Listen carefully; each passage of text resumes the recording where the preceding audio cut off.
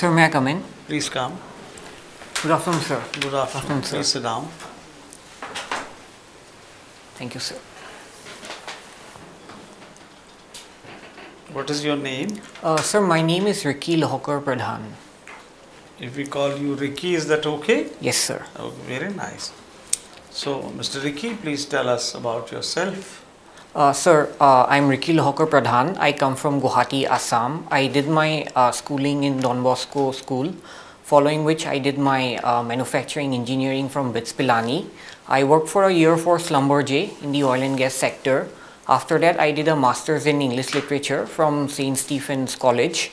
And I'm working now as an inspector of taxes for the Assam government. I'll be moving into superintendent of taxes in the Assam government from March 1st. Please sit, relax, let Yes, your sir. back touch the back of the chair. You have twice gone to UPSC in the past. Sir, it's actually once. Once, okay. How Yeah. many marks you got when you went? 179, sir. Okay. Tell us the overview of Assam since independence. Sir, Since independence, okay. yes. Sir, since independence, Assam has been mainly known for its tea, for its oil and gas, and most importantly because of its culture in being a site for the Kamakhya temple as well as for its Bihu festival. Besides that, there has been also issues of insurgency in Assam, because of which it was less famous.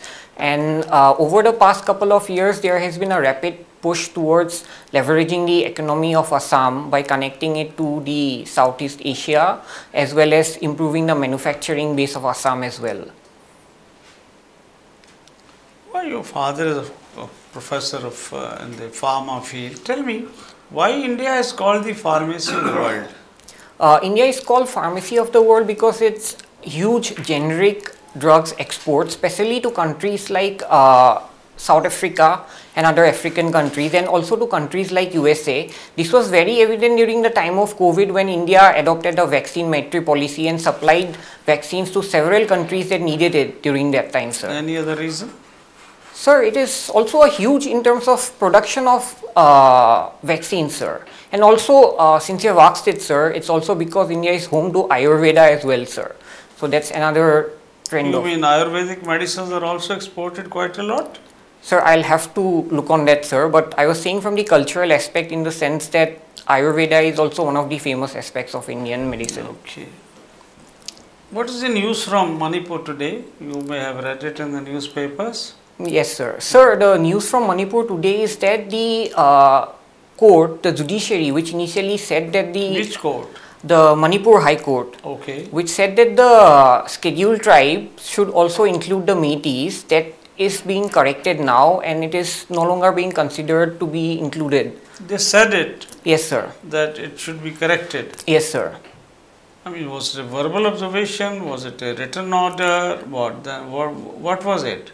Sir, I'll have to check on the details of that, sir. You're not aware of it. I'm not aware beyond that, sir. And earlier the High Court had said that Métis should be included. Yes, sir. Tell me, China and India were at the same level of development in 1980s, and then China outstripped India, and now its economy is 5-6 times that of India now. It's a big giant today. What happened? What he did and what we didn't do? Sir, China opened up its economy around 1990s onwards, sir. It had leveraged a lot of... 1990s we opened up.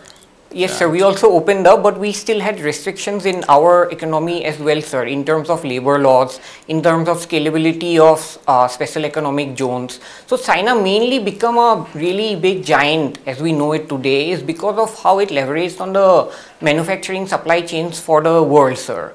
There was a huge scale in which manufacturing plants were opened up. There were very cheap labor costs and a lot of investment in infrastructure by China, sir. Thank you. Sir.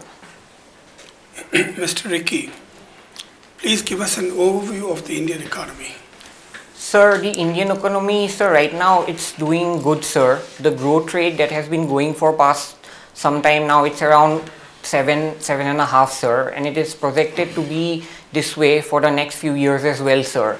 This is in line with Indian economy trying to become a developed nation by 2047, sir. So what are the drivers of growth?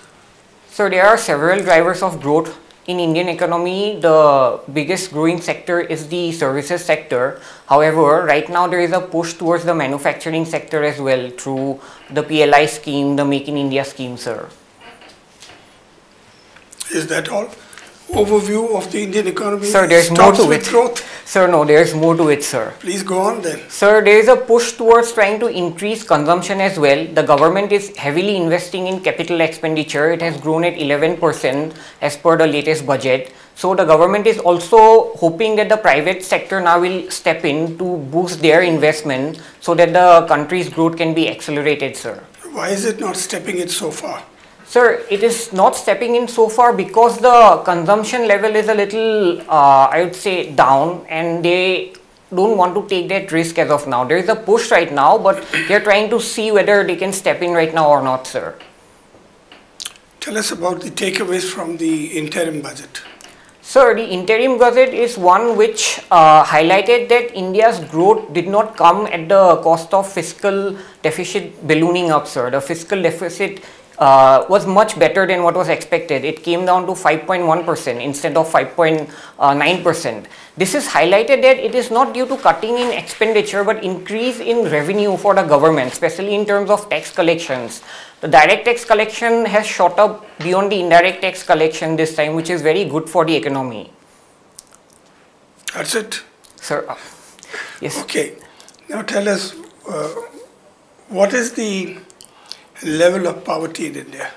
Sir, the level of poverty as per the official estimates of the Tendulkar committee, it's around 22%. However, the recent multidimensional poverty index by Niti Aayog, it says it has come down to 15%, sir. That's it? Sir. Sir, I mean... Okay, other than Niti Aayog, yes, sir. The UNDP also came up with a figure. Okay, sir. And what do you understand by multidimensional poverty? Sir, multidimensional poverty captures the subjective aspect of poverty beyond just an income criteria. For example, the multidimensional poverty indicator, it highlights on health, education as well as living standards like access to drinking water and sanitation. Each one of them has 1/3 weightage, health, education, and living standards also has 1/3 weightage in total, sir. My last question. What do you know about illicit drugs? Sir, illicit drugs are a bane for the country in general. Give me some examples. Sir, some of the illicit drugs would be, sir, cannabis, heroin, meth. These are some of the drugs which are illicit in the country, sir. Thank you. Thank you, sir. Well, Mr. Ricky. Hello, sir. I see that you have been a keen cricketer, that you won the gold medal or whatever in the inter-college cricket. That wasn't here in Delhi? Sir, it was in Pilani, sir. Pilani, yes, sir. Pilani, okay. Because you studied here also later. Yes, sir. In Stephens. Now, there are 3 positions in cricket.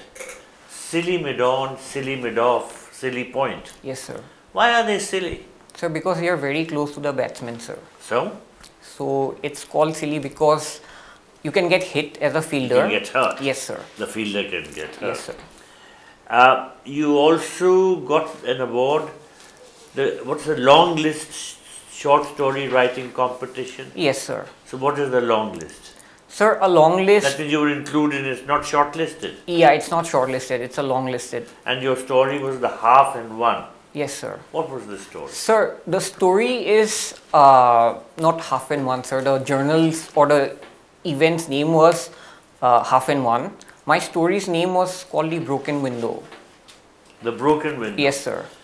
In a nutshell, what was it about? Sir, it's basically based on a real event that took place in Guwahati. There was a India versus Australia T20 match. India lost the match and someone thought it was a good idea to vent his frustration by breaking the Australian cricket team's bus's glass. It became a huge issue at that point of time and Actually? yeah, it was a bad thing that happened.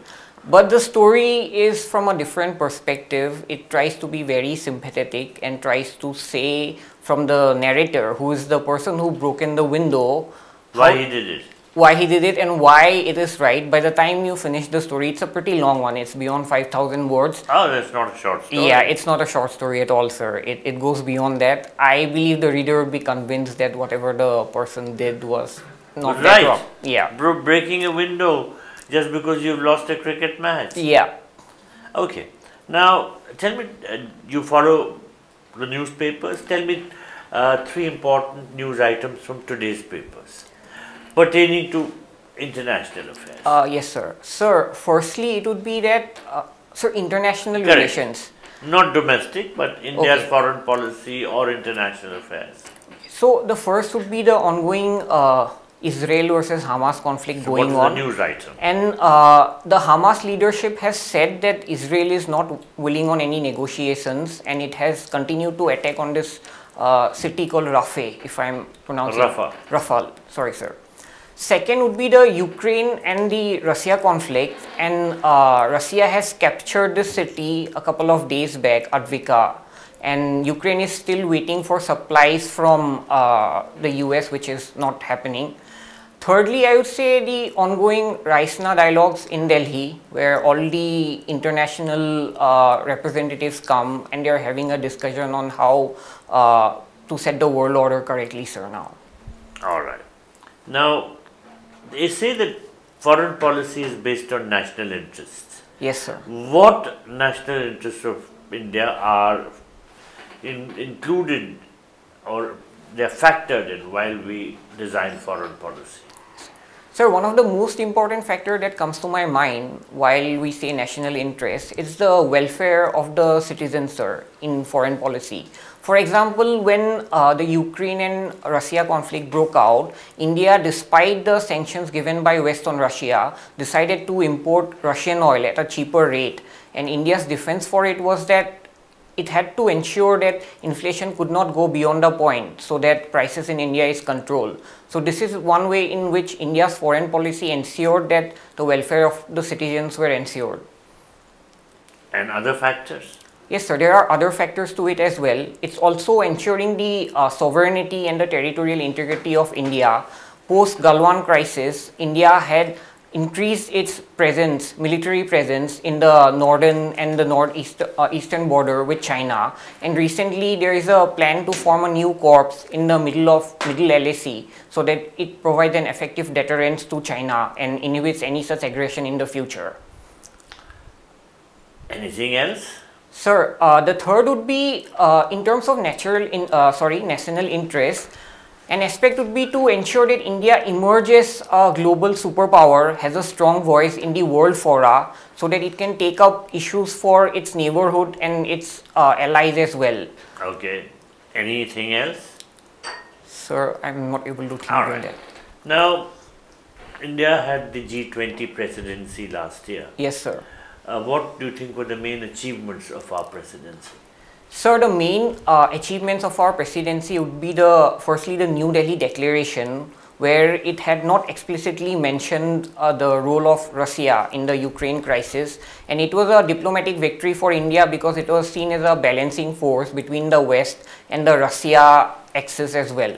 The second achievement would be its role in being a voice of global South by the inclusion of African Union into the G20. My last question. Suppose you were taken into the foreign service Yes, sir. and you had to go on a posting to one of our neighboring countries. Yes, sir. Which one would you choose? Sir, I would choose to go to Bangladesh, sir. Now, what are the problems in India's relations with Bangladesh? Sir, one of the main issues of India-Bangladesh relations is the issue of illegal immigration that happens from Bangladesh because of flooding and other issues there, the consequent NRC and the CAA that came up. Sir, the second issue is the fallout of this is the issue of radicalism spreading in Northeast because of this illegal immigration.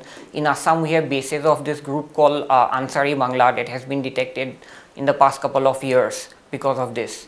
The third issue would be the river sharing disputes which we have with Bangladesh, and the Teesta Water Treaty, which was not resolved. These are the three pain points, I would say, with Bangladesh. Thank you. Thank you, sir. Mr. Ricky, you have interest in cricket. Yes, sir. There is a saying that a captain is as good as his team. Yes, sir. Do you agree? Yes, sir. So why have a captain?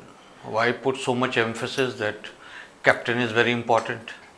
Sir, the captain is very important because he or she is needed to lift the spirits of the team when it is down and to marshal his players in a way that it functions as a unit, as a total unit, and gives a bird eye picture to the events going on. I'd like to draw an example.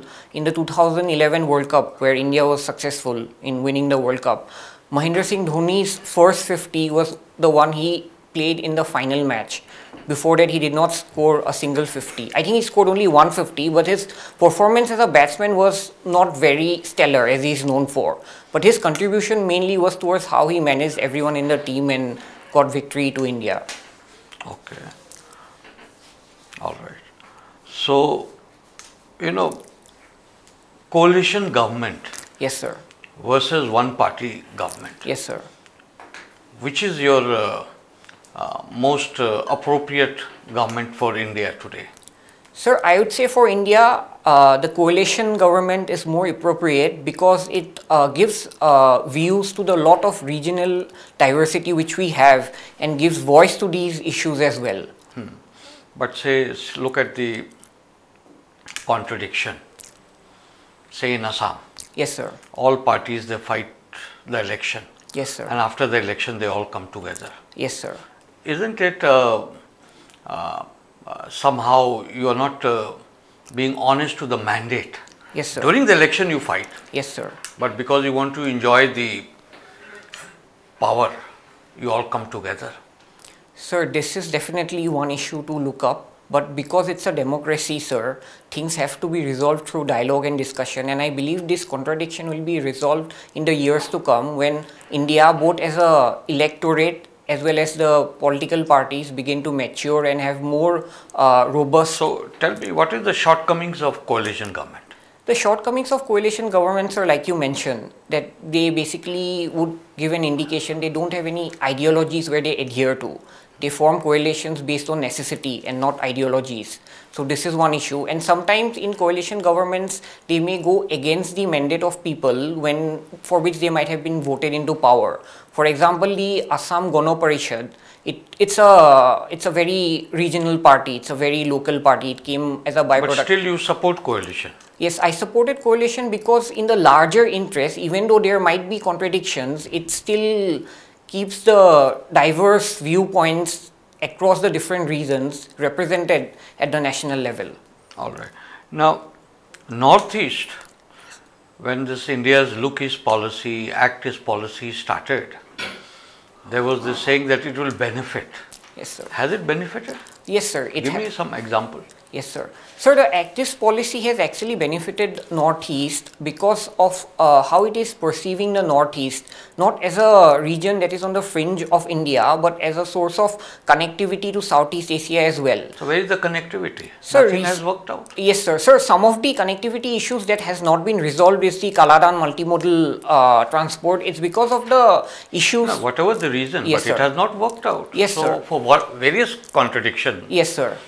Sir, But it has not worked out. yes, sir. Sir, I would argue against it also by highlighting some of the connectivity aspects that has been worked out, sir. India has got access to the Chittagong and Mongola port in Bangladesh for her exports, as well as the Agartala-Akhura rail ring to Bangladesh, so that the connectivity between Northeast and West Bengal But becomes is less. that due to Act East policy, or is because of good relationship between India and Bangladesh? Sir, it's a part of both, sir. I won't say that it's mutually exclusive. All right, thank you. Thank you, sir. Thank you so much, Mr. Ricky. Our discussion with you is over. Thank you, sir. Please wait outside for a few minutes. We will call you for a feedback. Thank you, sir. Thank you. Thank you, sir. Thank you, sir.